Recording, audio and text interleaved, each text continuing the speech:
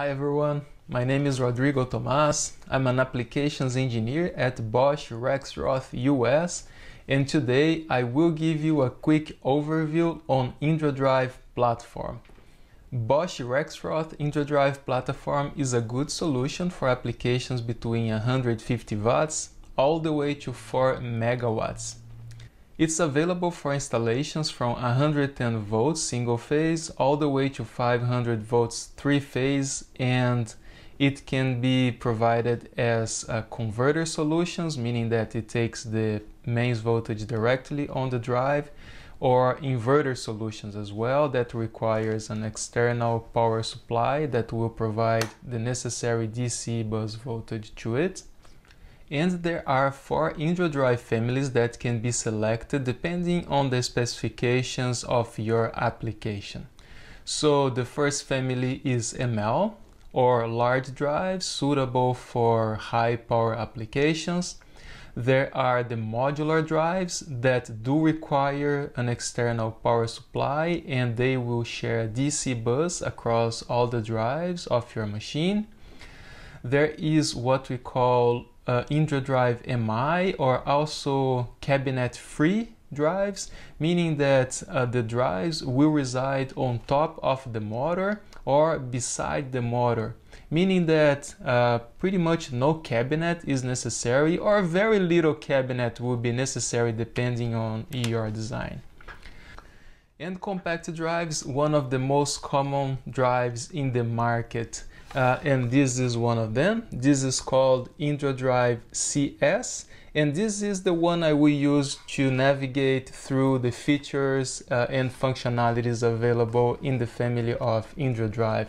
It's important to mention that the firmware is standard across all of them, which means once you learn how to configure one of them, you can pretty much use any IndraDrive, and the look and feel will be exactly the same across the entire platform.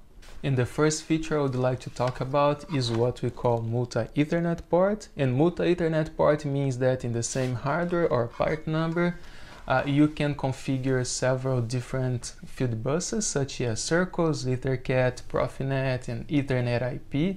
And Modbus TCP is also supported without requiring a different piece of hardware. So which means if you use in your daily application several different motion controllers that provide several different field buses, the same hardware can support all your applications.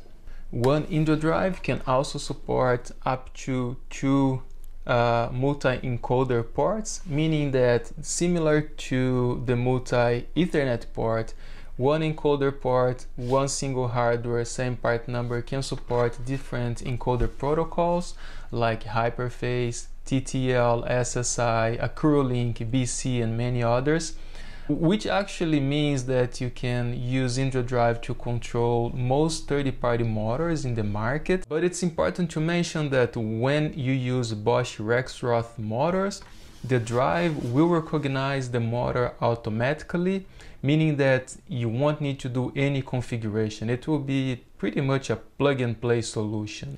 IndraDrive platform also offers a big list of safety features such as safe direction, safe speed, safe brake control, safe torque off, safe stop, and so many others. And the safety commands can be attained whether through safety inputs in the drive directly, or safety buses such as safety over EtherCAT, safety over circles, safety over Profinet, and safety over Ethernet IP. IndraDrive can also be ordered with an additional set of Ethernet ports. It's going to be a master port that we call CCD, and CCD stands for cross communication between drives.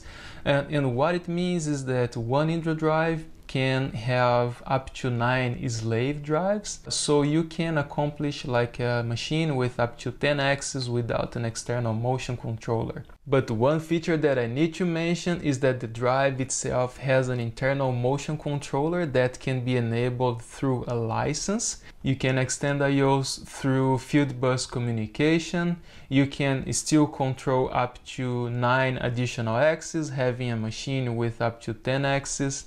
without an external PLC or motion controller. A few IOs come with IndraDrive. You have up to 8 digital inputs, 1 digital output, 1 analog input is available on board on the drive. But if your application requires a few more IOs, you can order like an extended version that will be installed in this area here. And last but not least, this display module that you see here also works as a memory module, which means that all the parameters that you configure in your drive will be stored in this display. And in case you need to do a replacement, or if something happens to your drive, you can remove the display from the previous drive, install the new drive, replace the display, and your machine will be running in no time.